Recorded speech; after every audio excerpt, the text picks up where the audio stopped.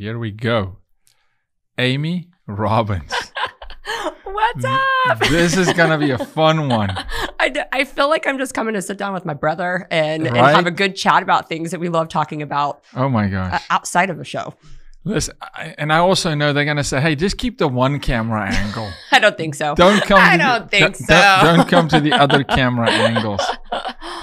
Yes, for the audience, we'll get into what the cool stuff is she wears. We'll get into it in a minute. But let's just start at one point here. First, welcome to The Bottom Line. Thank you so much. Thank you for having me. When I knew you were starting this show and I saw the guest that you were having, I was like, I would be so honored to come on this show. So thank you. Yeah, I'm excited to be here. I'm so Philippa this morning, my wife, I said, hey, she said, who's on today? I said, Amy. She said, really? I go, I almost felt like, yeah. Of course. Amy would come to my show. Of course I would come to your show. No, that's good. That's amazing. Listen, I've known you pre-children and seen that transition and your mom. And man, I love it when, we fight for women. I mean, we fight trafficking and we fight, and men and boys too, but predominantly women. It's raised by a single mom. I think women can walk on water. I think women are amazing.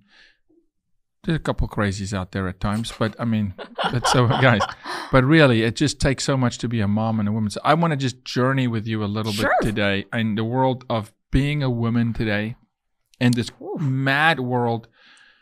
I'll just jump straight in because it's bottom line. This notion that any guy can just become a woman, and it's not. I said this the other day to someone.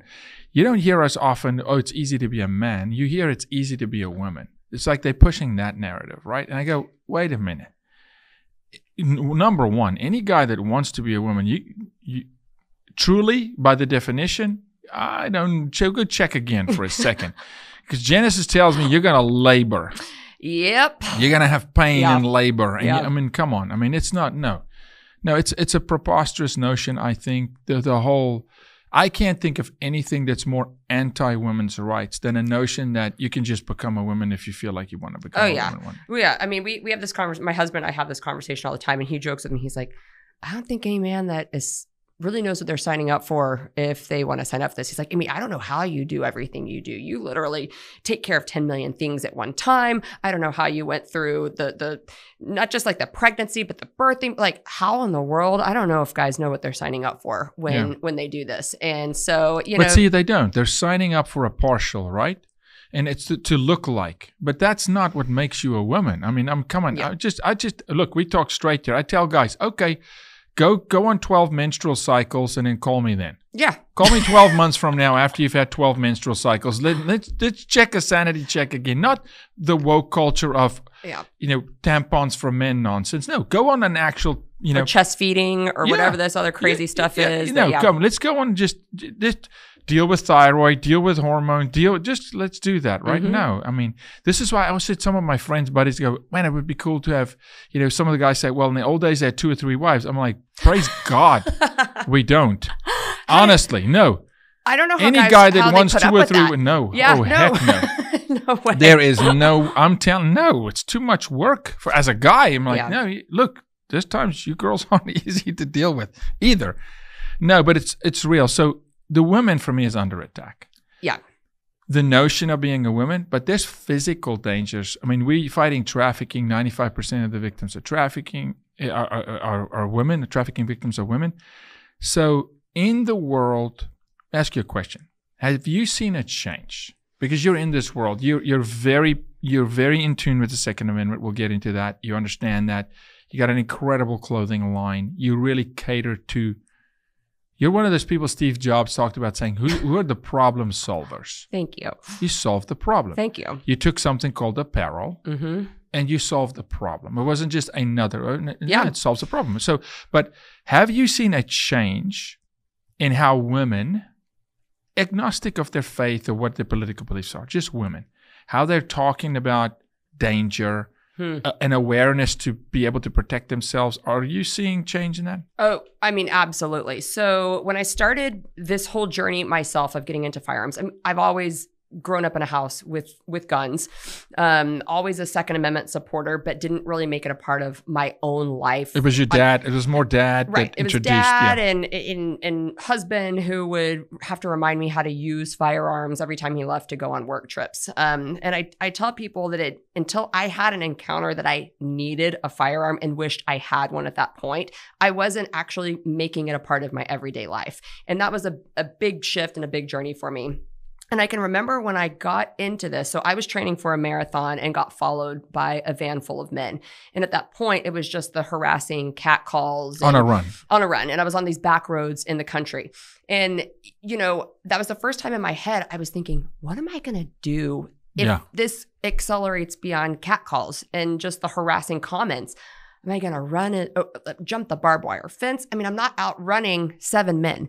I'm not fighting off 7 men. No. And even if I call the cops, they're not finding me in the middle of nowhere, wherever I am, And that was like my aha moment of saying, I need to be my first line of defense. I can't always rely on somebody else taking care of me. And then I have to know that like I've got to be prepared for situations, not living my day every day saying I'm paranoid that something's going to happen, but being prepared if something happens. So no different than us keeping a spare tire in our car, right? Yeah. We don't leave our driveway every day fearful that we're going to get a flat tire because we're prepared. We have a spare in the back if something happens. I know how to change the tire. I know how to change it. That's actually a really good analogy because so often women don't know how to, and then that spare tire means nothing. Right. Does no good. Does no good. Yeah. So I bring that up because I remember when I had that aha moment, I wanted to tell everybody about this newfound empowerment and confidence that I had because I went out, got my license to carry. I started getting serious training and taking it very serious. If I'm going to carry this tool on my body, I better know how to use it. And as I progressed in that journey, I could see my own confidence starting to grow in areas that I always looked at myself as a strong, independent, confident woman. But I didn't realize that when I could actually take care of myself without having to call the police or call my husband, that's like a next level of empowerment. The first 90 seconds, yeah. Yes. And I'm like, that is something that every strong, independent woman needs to be able to say is I can take care of myself. And when I did that, I would go to dinner with girls and we'd be talking. Women don't usually just start talking about guns at dinner, right? So they would see me posting more on Instagram and they saw me going on this journey. And every woman that I would have coffee, breakfast, lunch, dinner with, they would sit at the table and they'd always look behind them first, as if it's like, we're about to talk about something, that's something taboo. Secret. Something secret. They'd look behind them and they go, can you teach me about guns? And I was like, why are you whispering? Why are we not, why can't we talk about this? So I saw like a twofold problem. Almost like it's a taboo. Almost. Yes. So I started seeing like women are curious. They don't have resources, obviously, to go to unless they know of another woman. They might not be comfortable talking to a man about firearms. And then there's something that is starting culturally to drive these women to want to learn more about it. So whether they're turning on the news and they're hearing what's going on, I mean, you definitely saw the rise over 2020, 2021. The riots, the burning of buildings, all of us. And that's a heightened sense of what I call situational awareness. Yes. So and you became situationally aware on that run. Yes. Something, and I would say probably God, the Holy Spirit somewhere dropped in your spirit and say, what are you going to do? Yeah. In this kind of a situation, if it escalates, you became situationally aware. Yep. Okay. Well, and I always tell people, I'm like, look, so the riots, right? They drove a lot of people. We were 8 million first-time gun owners, 40% females, right? I think like the highest ever. Highest ever. Yeah. Highest ever. And I say that's very reactionary. That's like a reactive response to what's going on. And my goal is to help women and I was reactive, right? My goal is to get more women to be proactive. Yeah. Because you can overcorrect when you react. Yes. Emotion and all those things. Or you could find yourself in a situation like a lot of people found themselves in, especially in states that have very restrictive ability to get a firearm, right? So you have all these people in California and these Democrat-run cities that We're like, oh, I see these riots. They're defunding my police. I got to go buy a gun. And then they find out they have a 10-day waiting period to even get their firearm. Yeah. So the whole time the riots are going on, you can't even be armed. Oh my goodness. And they're like, wait, what a minute. What? I thought it was so easy to buy a gun. It's like, no, you voted for these crazy policies that we keep telling you don't do anything to stop a bad guy from getting a gun, but it stops you as a law-abiding citizen when you want to exercise your Second Amendment right. You can't go get a firearm. And so, you know, that's like countries, Canada, Mexico, South Africa. Exactly. Yeah. No, I mean, yep. And I think that was like very eye-opening for a lot of people. That's like, oh, you see people that are very anti-gun or anti-firearm when their life hasn't been threatened or their safety we're seeing hasn't it now been with threatened. the Ukraine. The same people that's saying we shouldn't, you know, we fight on the border. Mm-hmm. The stuff, Amy, the stuff we see on the border, it's insane. If people could just take a trip, and Becca's here, she's been down there. Heck, she translated with some people snuck across the border. The same people that are mad at us for saying we need border security are the people saying, well, we need to secure the Ukraine border. And I go, that's what happens when you can't secure a border. Someone else walks in the back door. Now, unfortunately, in the U.S., this happens every day, and with children and for us trafficking, it's awful. But it's too late then. Yeah.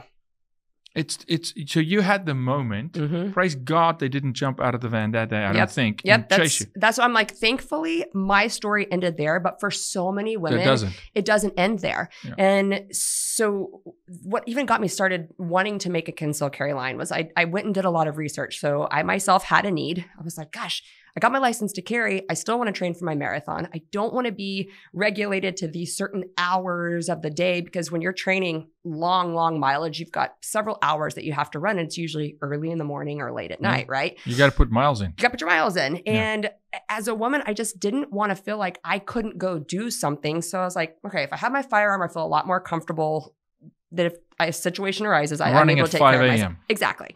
And with reflectors on your shoe because exactly. Well, yeah, it doesn't end at the firearm. It's like being prepared all of it, right? is all of the above. It's having reflective clothing. It's having the right shoes. It's having the right. I mean, there were times I would run with snake shot because I was a little bit more terrified of the rattlesnakes I would run across than thinking I was going to come in contact with a human being that was going to do something to me, you know. And so when I started doing this research, I was like, all right, I got my gun. I got this stuff. Oh, wait a minute. Now where am I going to put it? Right. Lulu was never going to put holsters in my pants. Nike, never going to put holsters in pants, right? And I'm like, well, okay. 40% of women choose walking and running as their form of exercising. Yes. Majority of those women have said that their safety has felt threatened on some level. And then we are seeing like this rise in women that not only are getting molested and harassed, but actually murdered. Like they're not coming back on their runs. And I'm like, this is one too many. We've got to do something Campus about rape, this. Although the chancellors and the deans will not report this, we know it. Yep. Through the roof. Yeah, through the roof. Campus rape through the roof. Yep. And almost every single time, it's a girl walking dorm to dorm at night, somewhere walking. And what's their solution? Rape whistle or use the security, hope the security phone is working on college campus. Or whatever. Come on. And you know, I've had so many girls when I talk about that at Turning Point events or I'm speaking, the girls come up to me and they're like, thank you for bringing this up because half the time those phones aren't even working. And what are you going to do? You're at first telling the woman that she has to outrun a man that's bigger than her, stronger than her, and faster than her. And then she gets to the call location and has absolutely no way of protecting herself. I mean, it's just unbelievable. So, you know, so we're seeing these women that are starting to carry self-defense tools. They want to keep them on their body, but they have no places to store it. And so you found this need, like personal need. Like I don't want to run with a holster, and that would be awful. Yeah, like number one, to go on a 15-mile run, with a belt and a clonking holster. Yep, I can't even stand running with my phone. I'm like, or a fanny pack. Like then you want it bouncing up and down. And I know I'm just, by the way, I'm the no fanny pack guy. No. I mean, I like a good fanny pack. I'm an 80s baby. For a girl, but you know, the Manny pack. You're not going to sport the Manny pack? No. Not for you. You know, you're losing me there. Yeah, so don't worry. I won't be making any Manny packs Please for don't you. Manny pack No. So I said I need something. The Merce. The Merce. The Merce. Yes. Never had one. Won't have one. Won't ever do it. But I'm like, I wear athletic clothes 80% of my day, even if I wasn't working out. Just like especially as a mom. Every American is doing. Throw it on and throw it on and go. Hair in a bun and go. Yes, and get out the door, you know. And so I'm like, we got to make this more conducive. And I want my heart is to see every woman carry some form of self-defense tool in their body. Would I love for it to be a firearm? Yes, if they feel comfortable and they're trained and they want to do it, but something. And it's got to be easy, convenient, and it's got to look good, feel good, and, you know, it's got to not replace or make it difficult for what you're already wearing. Yeah. And that was really the whole idea of why I decided I need to do something about this. And you decided, we're going to get, after the break, we're going to get into this. You decided to literally, no big deal. I'm just going to launch a clothing line. No challenges here. And look, I'm an entrepreneur. You are. We've got multiple things. I mean, and I love that spirit. We'll get back into that real quick. Guys, go to Patriot Mobile, 972-PATRIOT. When you dial 972-PATRIOT and you mention the bottom line, you're going to get free activation. Why? Because they have your values, conservative Christian values. They're the only conservative Christian cell phone carrier in the U.S. They use all the major towers. You're going to get great service. But more importantly, you know that your dollar is going to a company that puts their dollar into the community. Hey, they went to the border with us. They helped us feed servicemen and women, ranchers, rescue children. They really put their money where their mouth is. Please check them out. Patriot Mobile, dial 972-PATRIOT and mention the bottom line because you'll get free activation. Amy, just an aha moment. I can't buy Nike, Lulu, whatever. I can't put my, it's clunky. Where am I going to put this firearm, right? And so take me through that moment. Okay. Particularly with your husband. Because here's what I also want to do here. I want to encourage women to start small business. Absolutely. And I want women to hear. I'm married to a writer that writes full-time all the time. She's always producing films, right? 3 kids, homeschooling at the moment. Yep. Okay. Women can. You're married to Superwoman. So but you moms, you moms who run business. So talk me, and I think it's important that they hear from you. Just that moment when you heard the little still voice. For me, it's when God speaks to you, whatever. Just the process. Absolutely. Well, and I love talking about this part because this is really a part I don't get to share a whole lot. I think people think, this is why you're here on this show. She showed up, she had an idea, and she made it happen. And people don't understand. So first and foremost, I wasn't in the manufacturing industry at all. I'm not a designer. I don't have a background in that. And so I love sharing the story of how I got to where we are now because I want people to know that you can do it too. Just because you might not have the experience, you might not have the education, if you want it bad enough, you know that you can make it happen. So I've always had an entrepreneurial spirit. When I was 5 years old, I asked my dad, what do I have to do to be the boss of everybody? And my dad was like, oh, and I've met your sister. I've met your sister. You are the boss of everybody. But honestly, I always ask people, what was your first job? When you were in true entrepreneurs will tell you, they were in their teens. Oh, yeah. Like a lemonade stand, like legitimately something. I was running. I would go around to the children at 5 years old in our cul-de-sac and ask them if they had toys I could sell in a garage sale. And I would give them a percentage of their sales on their toys. My parents did not like that very much. Yeah. It's little Toys R Us for the community. Yeah, but they were like, Amy, you can't sell their New Kids on the Block watch and only give them like 50 cents. Like, you need to be fair. So it was a great learning. I mean, it was great business learning. Even as a small kid, I mean, I was always looking for ways. We didn't have a lot of money growing up. My dad was in the ministry. And so everything that I had, I always had to work for. And I was okay with that. Yeah. I loved it. So I was always I loved running businesses. I had candy businesses and popcorn stands and, anything as a kid, because how are kids going to make money, really. And that spirit really carried, I think, through my entire life. And it's looked different my whole life. I've had a talent management agency that I've started. I was always starting something, but I always knew that whatever it was I was doing, the real business that I wanted it to help people. Yeah. So everything, problems. Even with the talent management company, I loved helping people. I loved guiding. I loved helping. So this just so happened to be, it was solving a problem that I had. And then as I did the research, I was like, there are millions of women that need this and that want this. And even within the gun industry, there was nothing at this point that looked good. You started diving in. Yes. Well, not look good, but the functionality you needed as a runner, right, or a mom on the move. Yeah. I wasn't a mom at that you point. weren't. So I but wasn't for even, moms at that time, you were not even a mom. You were married. Yes, I was married. We had been married, 10, 11 years. So you go to your husband and you say, hey, I got this So idea. I knew this was going to be a little tricky. And this is a little secret, ladies. If you please do share. Not every woman who starts a business runs a business with their husband. I mean, they sometimes can keep it completely separate, but I knew to really make this work, he had a set of skills that I am visionary. I am the idea person. He is the operations and the detail. And I'm like, if I'm going to get this done, I really need his help. So I got to get him on board. So I didn't just shoot the idea out to him. I did all my research first. I had a business plan put together and I was like, look, I really think that this is going to work. And here's the numbers. Here's where I think this can go. Here's where we can grow this. The only problem is I don't have a manufacturer. And I'm not a designer. I have no idea the first idea. Who's going to design this? But you've seen the end. You've seen the end. And I'm like, I see where this can go. I see women living these safe, empowered, confident lives. And I see us changing an industry, not only the firearm industry, but the activewear space industry. And that's ultimately what I wanted to do. And he took one look at it, was like, I think you're onto something here. And he was like, let's pray about this, and prayed about it. And then from there, it was one thing after another that God would drop people in my lap that I needed to make this happen. I mean, I remember the first manufacturers I talked to was out in California because all of my contacts are in LA. Try to tell people in the fashion industry that you're going to start a line of clothing that's going to hold with guns. A gun holster. Okay. You want to think that my idea, as great of an idea as my husband thought it was, and I thought they were shooting it down. Yeah. Oh yes, I got laughed at left and right. Every door closed in my face. I love that. Friday, I think Friday, a guy sat in that chair. Yeah, Friday, a guy sat in that chair. Dr. Pete Sulak, who I want you to meet, and he said, Jaco, I left chiropractic school. I had nothing, and I knocked that on 11,000 doors. Wow. And I go, yeah. I don't know a single story.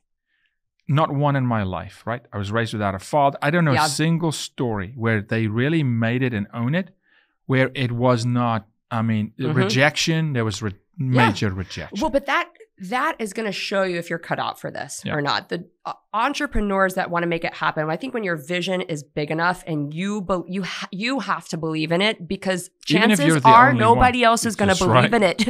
So you better believe in it. Yeah. And I'm that kind of personality, though. The more I hear no, the harder it makes me work. I'm like, it actually fuels me. It does. It fuels me. So I'm like, oh no, I believe this. I know this, and I know this is gonna work. And so I'm just gonna keep on trying and knocking on doors. And and so we talked to many manufacturers. I found someone that knew how to do designs, and he's actually one of the top designers in LA. And this is a funny story. So I'm not gonna out him by saying his name, but I will say that he came up to me and was like, he called me and was like, okay, I know everyone's laughing at you, and mind you, top designer in LA. If I told you the lines he's designed for, you would know all of them. He goes, I have a lot of guns. And I love this idea.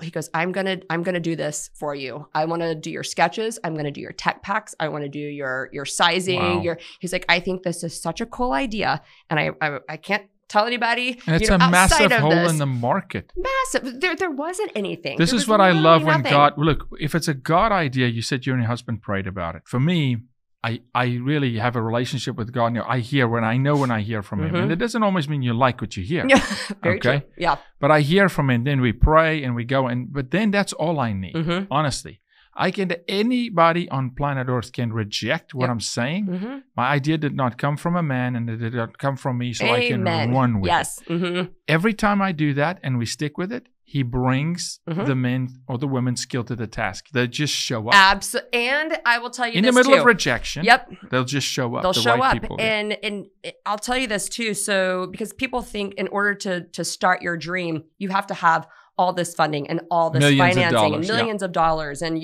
or they go wait until they do, and they never get there. And we didn't. So we wanted to own the company outright. Plus, we had to test this market. I was like, no one's going to just hand over money to us in the apparel industry, which is extremely risky. There was no blueprint. We were going to have to put our own money into this. We had our risk tolerance of how much we could. We ended up selling our house to put some money into the company and take a big risk on our very first amount of inventory. And then we're like, all right, well, we got to sell this. we got to get this sold.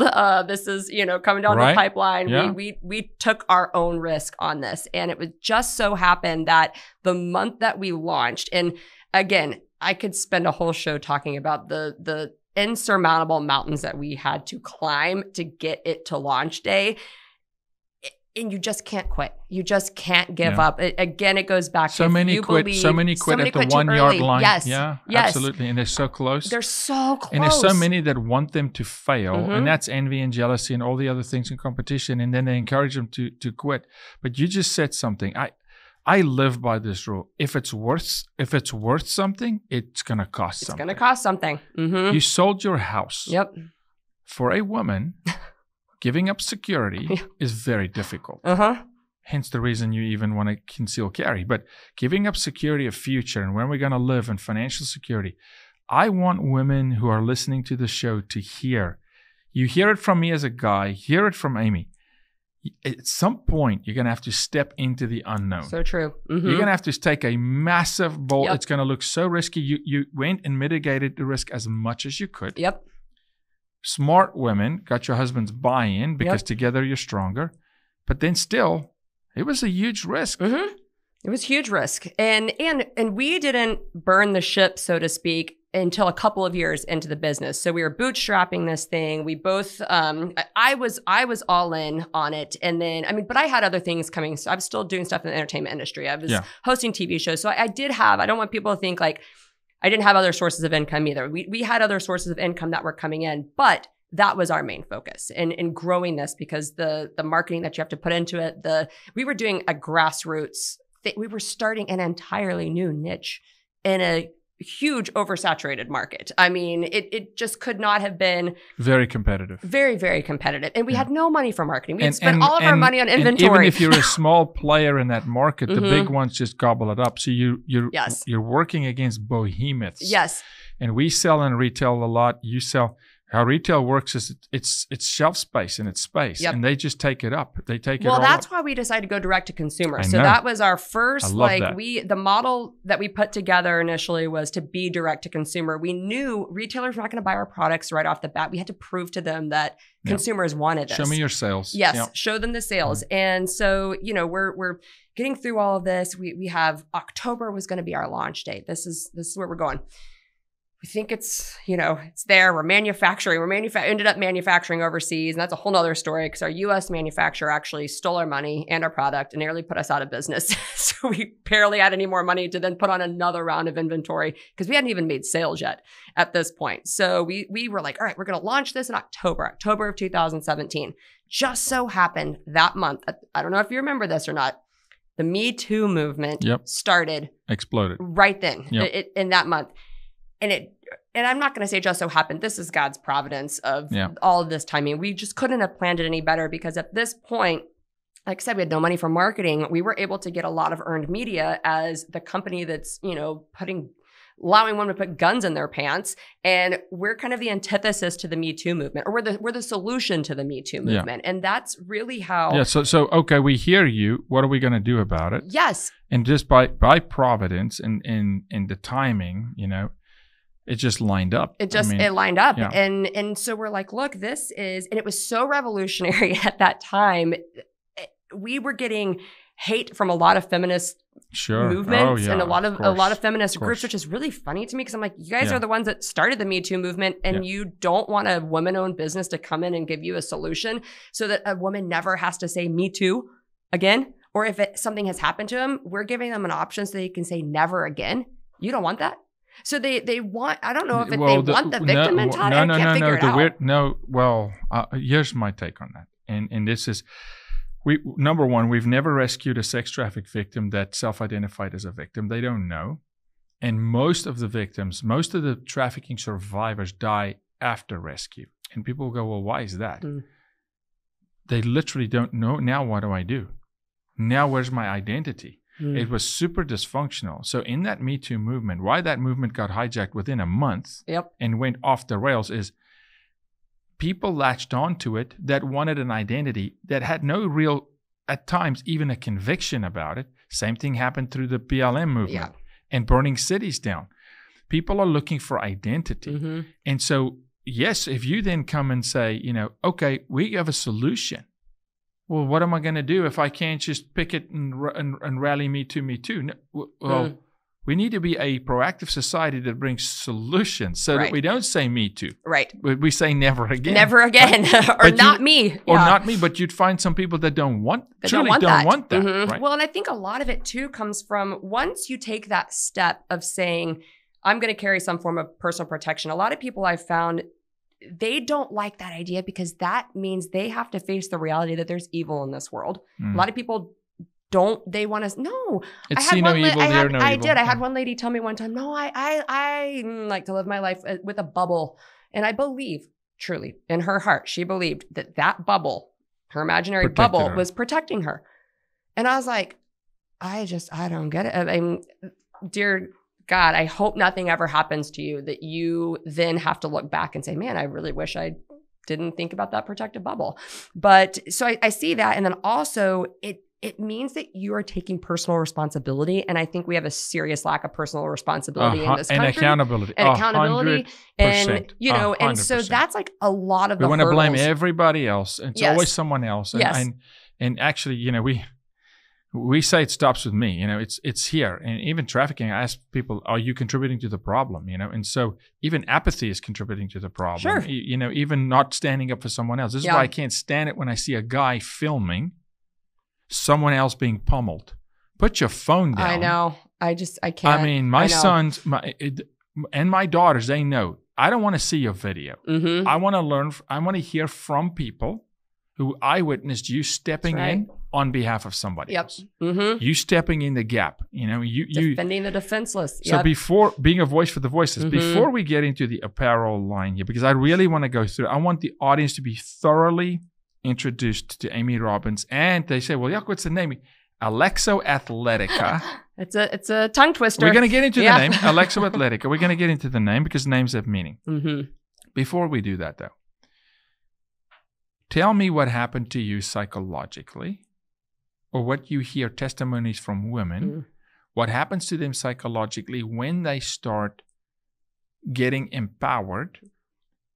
But not just knowing I've got a gun on my hip, because something else happens to you as a human being. You really start walking differently and taller, not just because of the gun. It has an emotional effect.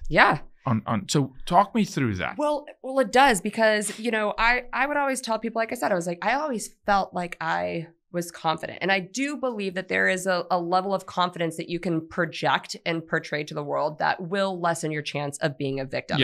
And when that doesn't work, having a tool to back up. So this is kind of the way that I was thinking about it through the Me Too movement. I was like, a lot of women find themselves in situations, and I heard this time and time again, where they said, I just didn't feel like I could say no, because in resisting or fighting might make my perpetrator do something even worse.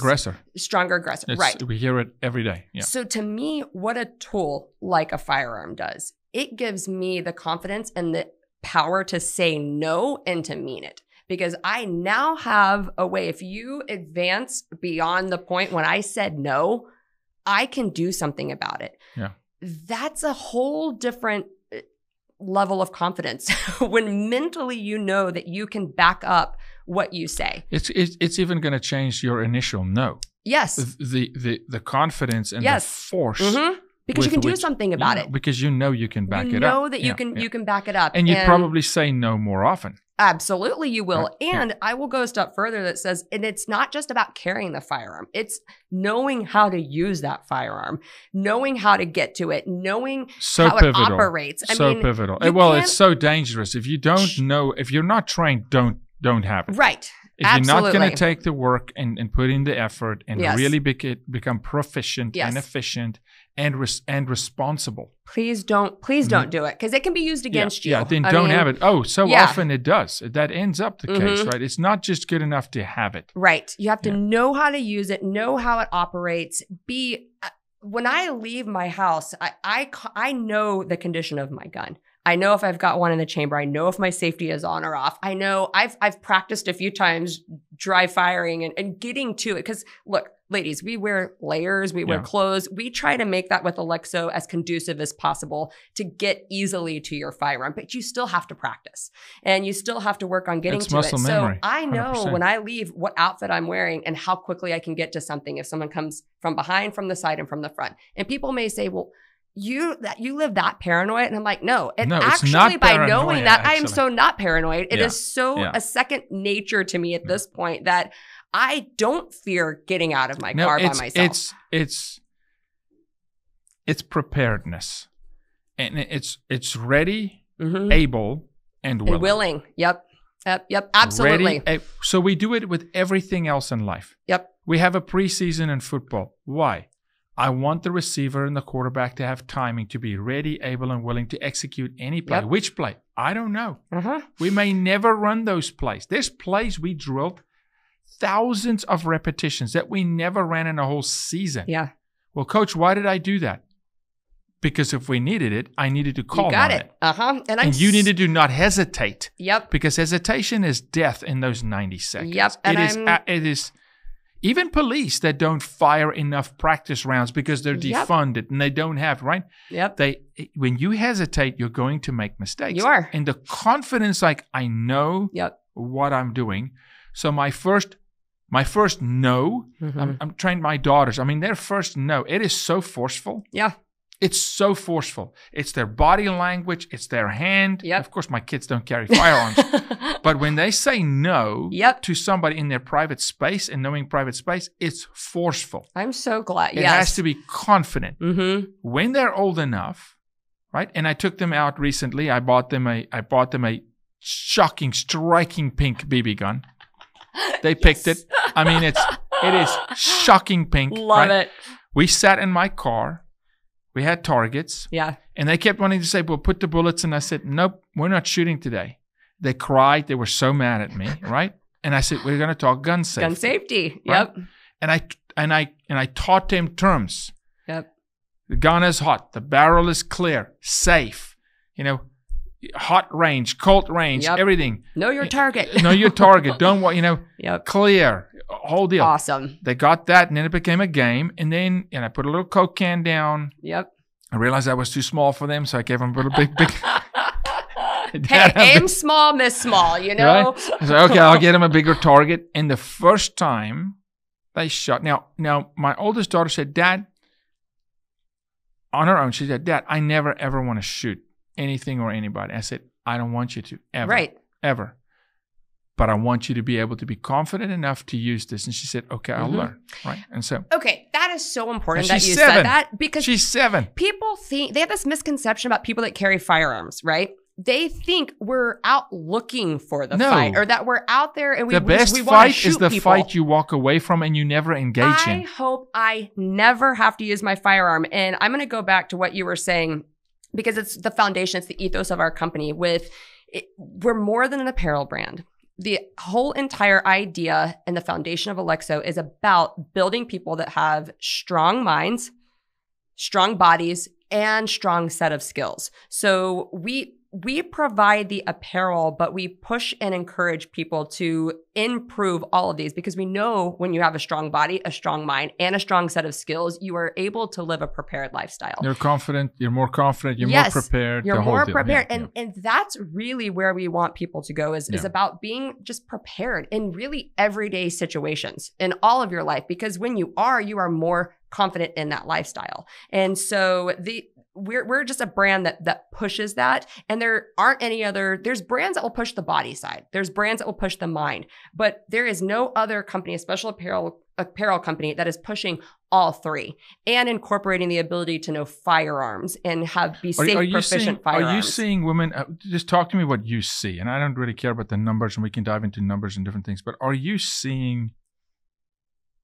an uptick in the demand for this? Are you, tell me some of the testimonies, the women. Yes. So, because normally when someone solves a problem with apparel, normally it's ugly and it's not comfortable. Right. And I'm excited in about a minute to throw it on screen and for the audience to see that this stuff is, I mean, it's good looking. it is really It's cute. It's great. Look at the jacket you have on. We'll talk about this. I can't even say cute anymore because we've now launched the men's line, and my husband is trying to tell me not to call the men's stuff cute. And I'm like, okay, we'll work on this. So my daughters, at one point, so our son's 2, right? And my kids are big. They're really big kids. I mean, Arwen, she's probably going to be 6 foot. So our son's big baby, big kid. And one of the days, a girl says he's so cute. And he replies, I'm handsome, right? And he says, I'm so handsome. I'm so handsome. I'm so handsome. And I go, he's handsome. He's not cute. Oh, I love that. So you can have a cute line for the girls.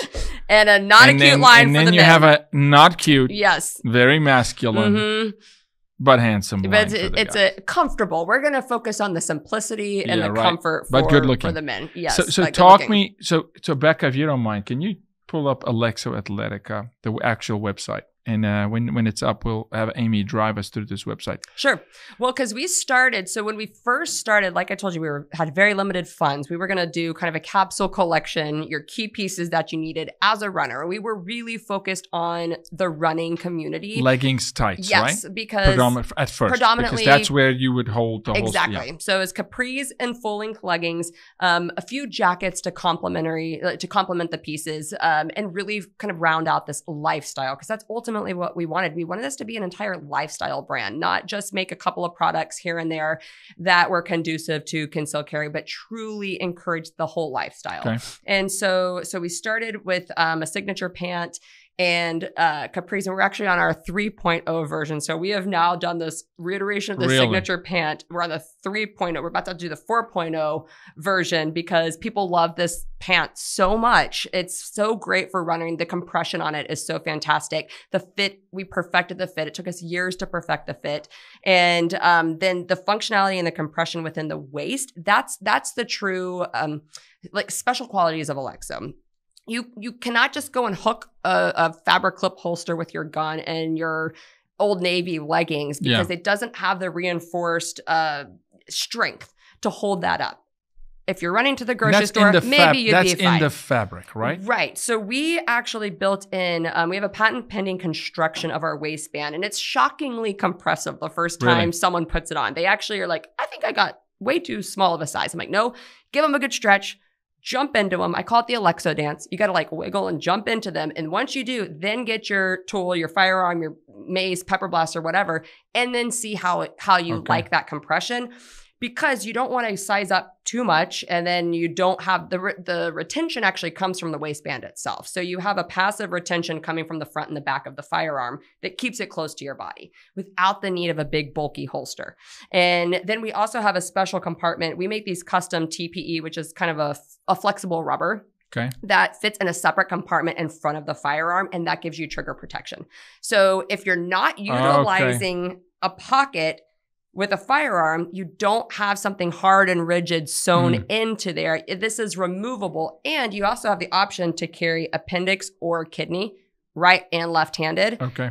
And move that TPE trigger guard from pocket to pocket. Amazing. So, and yes, you can run and when in you're these. not, and when you're wearing it and you're not carrying anything, it just, you get so used to the like compression, you can eat a big meal and it sucks you in and you don't have anything rolling over or it's great. I call them the turkey pants. People around Thanksgiving are, these are great turkey pants because they'll just suck everything in. And it's super comfortable. I know ultra compression may sound kind of scary at first, but you really grow to love it. And you'll like, most of the time, I don't have to carry my purse when I'm going to the park or I'm going to, out with the kids. I just pack out all the pockets. You've got 8 pocket places to store things in the waistband. Credit cards, whatever it's going to go in. Lip gloss. It's living your best prepared life. Whatever you can even put a flashlight in there if you needed one. If you like carrying a blade, you've got places to put that. You can put I've ran with baby bottles in the side pockets of my legs before. What? Yes. Because when I was like, okay, I should stick that in there. It's so convenient. It's right there. Phone, it's everything. I mean, they're mom pants, they're purse pants, they're everything. And so we started with that. And then we have the demand grew so quickly that we were able to expand beyond just leggings and a couple of jackets. We expanded to running shorts, to skirts, to joggers. Still, we've got the most amazing fabrics. Talk to me about what you have on here. Yeah, and then we're gonna throw the website on the screen. We're gonna throw the website on the screen for people, and we'll go through certain things and some brands, but some lines that you have. But so I'm actually you walk in this morning with this jacket. You're previewing this camo. This camo. So this is our Breezy Moto jacket that's going to be coming out in March. So this was one exciting thing as we worked really hard over the last 5 years to truly carve out a new place in the gun industry. Because we wanted to change a lot of the look and the feel of things that we were seeing in the gun industry as well. Springfield Armory came to us and wanted to do a collab, and we were like, absolutely. They were really starting to push their subcompact pistols, and they really focused on people being active with their firearms. So it was a perfect partnership, and they said, we want to do an entire collection, men's and women's, doing a collab. So we designed and created all the clothes, and it's co-branded with Springfield Armory. So this is one of our jackets that is coming out. Super comfortable. But there's so many different fabrics, right? And the inside of that jacket, I mean, you got like a mesh. Mesh. It's a stretch mesh. And power mesh. Camo on the outside. Yep. And it's real lightweight too. So it is going to be released in March. So it starts to warm up, but you've got the breeze and the like areas here that actually can, it's very breathable. Cool print though. Yeah, thank you. And I mean, cool. Look, camo is not going anywhere anytime soon. And that's probably the most requested print that we get out of everything. We've tried other prints and they've done well, but camo is by far the #1 requested. So we're constantly coming up with new designs on what can we do differently with, we did metallic camo over, Thanksgiving, and it just like flew off the shelf. It was awesome. But yeah, so we've got for men. Okay, so for women, I understand tights. Yes, so and men again, have as the we joggers. talk, the joggers will throw it up. So it's a little bit more of a relaxed fit, right? Totally relaxed, super comfortable. So with the men's, we did a soft launch over Black Friday. We did active shorts because we knew that guys, you know, that want to work out or want to go on a jog want shorts and jogger options. And so we came up with the shorts, the joggers, and then this performance top that the way that we do our cuts and our fits and the fabrics that we use are complementary to reduce printing, to help, you know, we lengthen some of the shirts. If you raise your arm, you're not going to brandish your weapon or anything like that. And so we take all that into consideration and it's all with an active lifestyle in mind. So super comfortable, super simple. You've got the places built into the leggings, and it's only our bottoms that have built-in holsters at this point. We have not moved to jackets in the yet. jacket or in like a chest carry or something. In the future, we may move in that direction, but right now it's all on the bottoms, and then the jackets and tops just complement the lifestyle pieces. Alexo Athletica, the name. Talk to me about the name. How did this thing come about? I love this part because, like you said, there's so much meaning in names, and we knew that from a branding standpoint, that was something extremely important. So my husband and I were on a road trip, and we were talking through this. This is right when we wanted to start this company, and I'm like, all right, we need a name that is both masculine and feminine, something that appeals to both. You know, I'm throwing out words like war, fighter, warrior, you know, and I'm like, wait, I love the Greek language. I've always loved the Greek language in the Bible because the way that the Greeks break down words means something usually so different than the translation into English. It's such an older language, right? Yeah. And so I'm like searching, I'm like, okay, what means like war or warrior in Greek? And they pulled up, you know, Alexandra in Greek mythology was the Greek goddess of war. And I'm like, Alexandra, it doesn't really work. But which part of that means defense? And it said Alexo. So Alexo was the part that means to defend and help. Come on. And I was like, that's it. I didn't know that. That's it. So, and then Alexo Athletica, because we're an athletic company, but it actually AA, 2A. So we have like the 2A meaning going on there. We have the deeper meaning of defense and help. And that's exactly what we wanted to do. I've never actually asked you. Really? No, I've never asked you what the name was. And I'm so into names, right? And so that makes all the sense in the world. It means to defend and help. And I loved that because I'm like, we are helping you have the ability to defend yourself, but we're also giving you the option to help throughout the rest of your life. You carry all the essentials and tools that you need. So because of a personal need, this is so amazing. Because of a personal need on a run, that morning when you went, was it a morning run? Uh-huh. That morning when you put your your running shoes on and you went for a run. No way you're thinking, hey, I'm going to start a clothing line. No. You're on a run. There's a real imminent situation. And you turn that into something that's now blessing a lot of women and really empowers. It's an empowering tool. Yeah. And I think, so let's talk about, okay, the clothing line is one thing, but it's also surely opened up opportunity for you now to talk to women. Yes. And not even just about carrying a gun, but just broaching the subject of take power back. Right. And to a degree. Empowerment. And because empowerment is true, a true empowerment. It's not, a word that not we're virtues. hearing. Oh my gosh. Yes. It's so virtue signal. It's been hijacked by so many different groups. And I'm like, I really want to steer the conversation of empowerment back to this notion and this idea of self-reliance and preparation and confidence that really stems from something that I needed and I experienced. And so, this has opened up a ton of opportunities as a two-way advocate, but then also to speak to women entrepreneurs, to speak to women about their situational awareness and empowerment. And that's what I love, because you asked earlier, what were the things that really kept me going in this? And so when I had all the naysayers and I had the negative comments that you get on, social media when we first launched and all the trolls that are coming after you, you're going to take all the hits when you were the first one over the hill. No question. No question about it. And I welcome that. I am fine. If I can carve out this in the market, because obviously we're starting to see a lot more people like enter into this space. Like, oh, great. We're really glad that she took all those hits for us. But that's fine. I'm glad there's more people getting into this active concealed carry space, because that means more people will carry. And that means more people will be able to be prepared and take care of themselves. But I would get, when we started, and I don't know how many brands get handwritten letters from their customers telling them how much they love their product. Maybe they do, but when I get letters from FBI agents and college age girls, I don't even know how they found our home address, but they would send me letters and they would say, thank you so much. I now feel so confident walking across campus wearing your Alexos or wearing my Alexos that I'm just so thankful that your product exists. FBI agents are like, thank you. Because when I would go on my runs, they carry off duty as well. And they just didn't have products that they liked, that they would want to, be able to carry their particularly activewear. Yes, it's so hard. It's one thing if you know, but I mean, truly, and I think what nails it for me so much so is to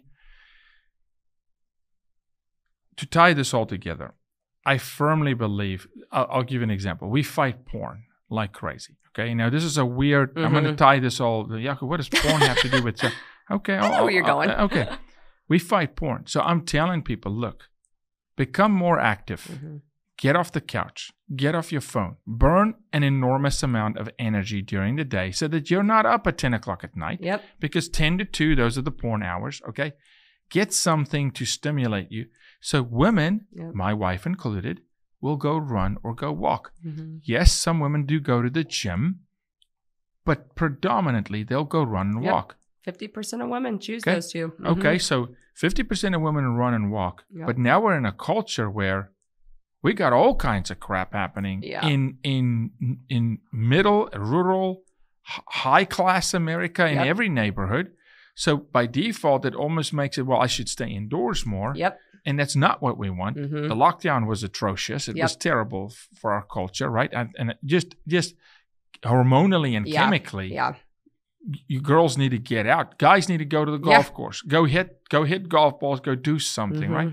So this is a huge solution to a problem. And I'd say even for the women that goes, I've never wanted guns.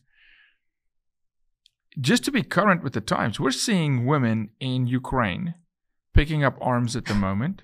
We're seeing citizens picking up with no training ever. Right? I saw a comment from a celebrity, and I'll leave the name out. It's a British celebrity, well-known soccer player. And he made a comment 2 days ago. And he said, what's happening in the Ukraine will never happen in America because the citizens are armed. You're not looking at a citizen class that has to get trained last minute, a 5-minute tutorial how not to shoot their neighbor, right? Or themselves in the foot or worse, right? You're looking at a citizen class that if for some reason the worst case scenario happens, which is happening in the Ukraine, where your military is just not strong enough, you don't have enough arms, that the citizens could hold the fort. AKA the Civil War Yeah. in the U.S. You go to Franklin, Tennessee, and it's the Battle of Franklin, and it's civilians. Yep. South Africa, how we won the the War of Blood River against the Brits, how we fended them off. It was civilians. It wasn't the military class. It was women and children at times helping, right? So it's just about proficiency and being efficient. Yep. Well, and to that point too, I mean, I am all about the Ukrainians having the right and the ability to do it. And a lot of the posts that I would see people saying, oh, I never thought, it was always, I never thought I would have to learn how to use this, but here I am. And I'm glad I'm learning now. And I'm like, I'm glad you're learning now too. But also, hey, we live in a country right now where don't wait. Again, don't be reactive to what's going on. Be proactive and I in say your this, training. and I say the same, just to not to be hypocritical, about your health. Yes. Work on your health today. Don't wait until you've got to go to the hospital or the ER. I mean, come on. Let's become more proactive in preventative measures. And that's what I was saying. Like when we focus on mind, body, and armor, I want people to know, as an activewear company, go and work on your strength. Why? Because I would love for you to be able to run away from a situation versus have to use your firearm. I would love for you to be strong. I would love for you to be capable to take care of yourself prior to having to use your firearm. But if you do, you have a place for that too. Yes. And then also work on your mind. Calming your mind in stressful situations, opening your eyes to be more situationally aware. Yeah. Those are things that when you are living this prepared lifestyle, people don't think about that necessarily, but it's no different about calming your mind. I think about now as a mom, I'm like, if my kid has an emergency situation, they got to go to the ER, they're choking on something. The more calm you can be in that situation, 100%. The better you're going to be able to handle it. So really this mind body idea is really filters into being prepared in all areas of your life. So it's really not that I'm trying to rebrand you, but it's really a healthy lifestyle brand. It promotes all of that. It does promote fitness. Obviously, it's a fitness brand. This is not just about, guns. It's not. Right. It's just saying, look, hey, there's a real need. I want women to be active and men. And when you're out there, it's harder to carry something that you can defend yourself with. And so for that same reason, I look at the MMA. I was going to bring up some MMA fighters. I look at the MMA, for instance. I don't particularly, right? I love MMA. I don't particularly like women punching each other in the face, okay? But that being said, I'm training my girls how to punch. No, I'm not a hypocrite. I don't want them to go become MMA fighters, but I want them to have confidence that if someone comes close enough to them, that they believe in themselves to throw the punch if they need to, right? It's just having more tools in your toolbox. 100%. That's skills. That's the armor part of Alexo. Yeah, 100%. We push and we promote multiple forms of self-defense preparation skills because we know the gun is not the end-all be-all in every single situation. Sometimes you need your strength. Sometimes absolute last resort. Absolute last resort. Absolute. Yes. Self-defense only. Yes. Last resort. Your imminent threat on your life, last resort. Yes. I mean, there's situations where you, again, going back to your mindset, have to be able to read the situation and know where this is going and what force to use. But you need to have a multitude of tools in that toolbox. And then the more you do, the more confident that you're going to feel. Yeah, because you can take care of yourself. Yeah, and at times, even just displaying the ability to do that is enough of a deterrent. Right. Well, I took a self-defense class in college, and this was so funny. This is probably where my journey started. I had to get my credits for and you're like, let's take a self-defense class. All right, fine. Let's go get the credits. Let's do this. And their suggestion was always, obviously, walk with your shoulders high, a straight back, walk tall. Make eye contact with everybody that you see in a parking lot. And they would even go so far as saying, be loud. Yes. Even if you're obnoxious, say hi to the person that's across the street in the parking lot. Because you know why? that person's probably not going to mess with the one confident person. No, because a bully wants a soft target. Of course. We say this all, yeah. And so, that I was this weird person on college campus. I'd be like, hey, like yelling at people from across. But I was like, I am not going to be a target. So the word spread, crazy Amy. Crazy Amy. Yeah, don't mess with crazy Amy. Probably, looking back, I didn't date a whole lot in college, Which is not a bad thing. Not a bad thing. I look back, I'm like, that is not a bad thing. To all the dads out there, how do you get your daughter not to get a lot of bad dates? Just make her crazy Amy. Yes, just make her yell at you across the parking lot. Yeah, yes. Like, don't mess with that girl. She probably knows something. But those are first easy steps that every woman can start practicing. I see far too many women walking with their head down in their cell phone. Put your cell phone away.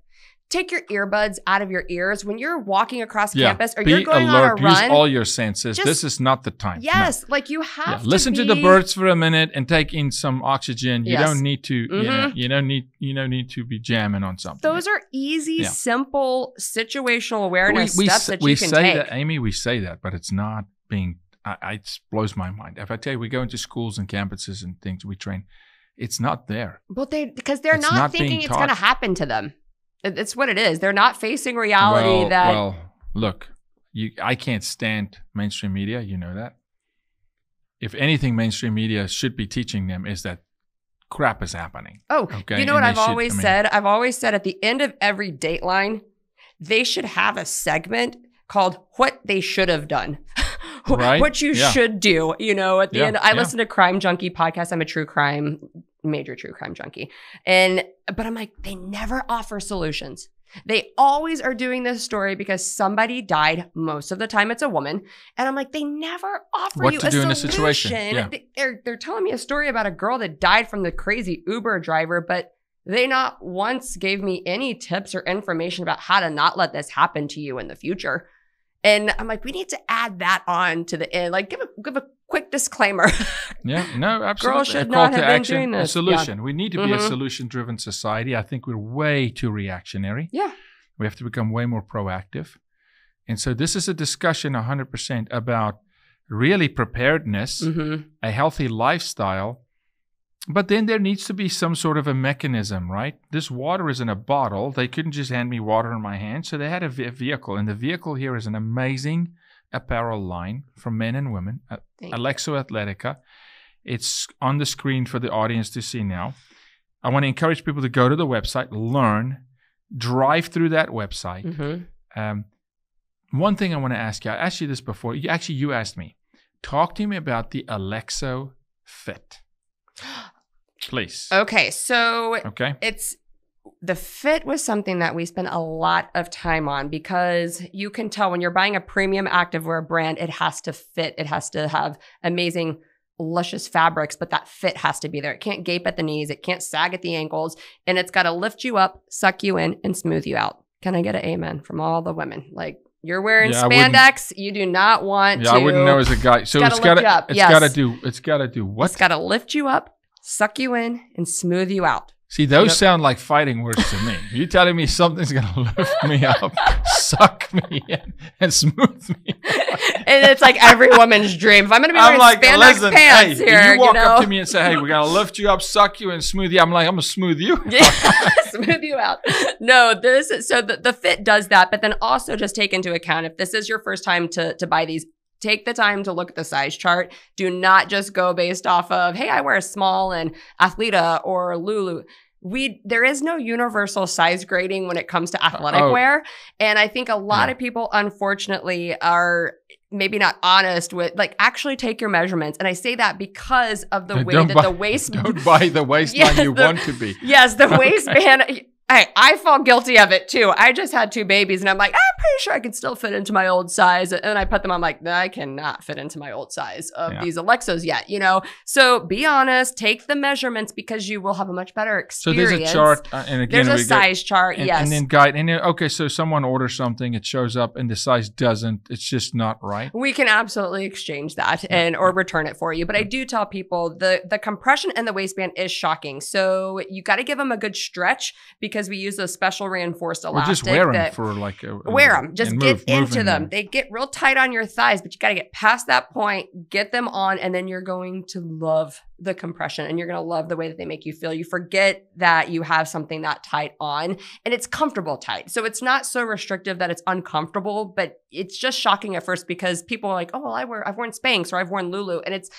even more. Yeah, but your Spanx is not going to hold up a. Yes, it's not going to hold up your Glock 43 or your SIG P365. You know, these are designed to hold up underneath the weight of a 23-ounce loaded pistol. In fact, I've tested out with 4 pistols in all 4 carry pockets, and I've done burpees. We need a picture of that. I have. One time I went on. We need a burpee picture. I went on Allie Beth Stuckey's show, pulling out all my. I had like 12 things on my body, I think, down to like Allie Beth is so Allie Beth, and I love Allie Beth. I've been on her show. She's almost like porcelain, right? She's little bubble wrap. She loved these in a pants. Great way, right? But then I heard her talk. I think I heard her talk about having you on, and I was like, wait a minute, there's a lot of feist in there. Oh no, she was like, I gotta see how many like weapons or self-defense tools that you have on your body. I was like, well, I got about 11. And I just started pulling them all out, and the pants did not sag. They didn't fall down. Your gun does not flap forward. This is for a test case, of course. You're not saying people go run with 11 weapons. I mean, if you want to, more power to you, but I don't run with that many, you know. But the gun doesn't flop forward. It stays put. You know, they are built and designed for runners. So yes, you can train for your marathons. You know, there's moisture wicking properties. There's extreme compression to help. You know, runners need extreme compression. Yeah. And so there's things that are built and designed specifically for runners. And then, like I said, we have expanded beyond that to more lifestyle pieces as well. So reloaders that need skirts, we have a proprietary design called the tuck and carry capability where reloaders need to tuck their shirts in.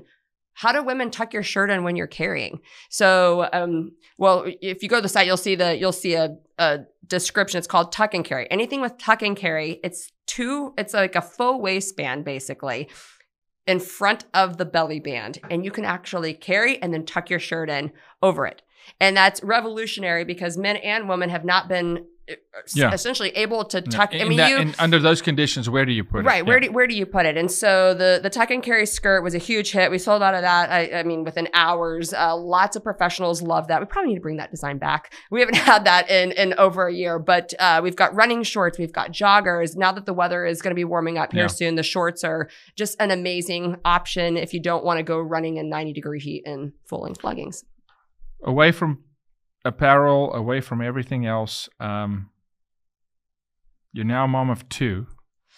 Yeah, right? That all happened in the last 2 years. Pretty quick. That's quick. Yes. Yeah, like I said, I've known you before. First, I mean, it's quick, but it changes everything. For me, it changed everything. Everything. I mean, and you know, your life, your priorities, those little lives. I mean, it's so precious. It's so incredible. Well, and I will say this because I think there's a lot of women that are probably watching your show that think, well, are my dreams over when I have children? And I love to tell women that children do not end your dreams, they enhance them. Absolutely. And don't let that be a deterrent. Is it another challenge? Is it another obstacle to getting some things off the ground? Maybe you'll have to go a little bit slower, and that's okay. Yeah. But my children have enhanced everything that I'm doing. I've always believed in our mission statement. I have always had this strong purpose in what we're doing, but it's even more so now that I have a little girl and I have a little boy, and I want both of them to grow up and be confident and be strong and be empowered and know firearm proficiency and training. It just enhances everything that we've been doing. Yeah, it could be a whole show. There's such a misrepresentation of what it is truly to be empowered as a woman. This whole glass ceiling nonsense. I tell girls and women, there's no ceiling. Yeah. Don't anybody even convince you that there's some ceiling to break. I mean, God speaks to you, ordains it. I mean, you can do all things. Yep. And so just go for it and encourage young girls to dream. I think one of the greatest things from this episode is just hearing the story of saying, look, you can literally go tackle an industry that honestly, it's like the soft drink industry. People will tell you, do not get in it. Okay. It's too competitive. Yep. It's too saturated, right? Oh, we're going to get into fitness apparel. I mean, it's, you know, just even Tom Brady with TB12, it's a mission to Yep. launch a clothing brand. Mhm. It's no joke, man. No, I mean, it's- it's the challenges, the manufacturing challenges alone. Oh, we should have been shut Fulfillment, down. So the whole deal. Yeah, it's everything. insane. Yeah. It really is. I mean, literally every piece of this type of industry would tell you don't do it and to get out of it. But once I had that vision and I saw women, it, I was like, I can't not do this. And for the husbands out there, your wife can. Don't think because I think so many women, they do think my dreams are over, even just when they get married. I just believe this. A very confident guy wants a very confident woman. Amen. Encourage her, empower her. Yep. Honestly, support with everything you've got. It makes you a better and a stronger guy, not a weaker guy. Yep. Definitely don't just want some subservient trophy wife. You want a fighter and a warrior, particularly today. And that's who you want as a mom to raise your children. Absolutely. So no doubt. I salute you, and it's amazing. I can't be jealous. I'm not allowed to, but I really love that print. Thank you. So that we is a got good lots print. of cool things for the guys I hope coming the guys out with our have some Springfield. camo. We do much different camo print for the guys, but they've got some really cool stuff. So the Springfield Nothing cute, line, though. nothing cute. Just Comfortable, simple, amazing activewear for the guys. And that'll be out March 31st on our website. And handsome. Yeah, You'll look very handsome. Is guys and girls, Amy Robbins, Alexo Athletica. Yes, it was a huge endorsement for the brand because it's a lifestyle brand, it's a fitness brand, it's a health and wellness brand to empower women, and we are all about empowering women on this show. We're all about empowering women and letting women go be warriors for us in the marketplace too. So I pray blessings over the brand, the kiddos, and now I'm gonna have to get some. Yes, you do. I know. Especially for my wife. Now we just have to get we'll get you when we get our pants back in stock in your size. You're tall. You got long legs. So I do have long legs. Yes. Well, thank you, Jaco. I really appreciate it. You're a champ. Thanks, Amy.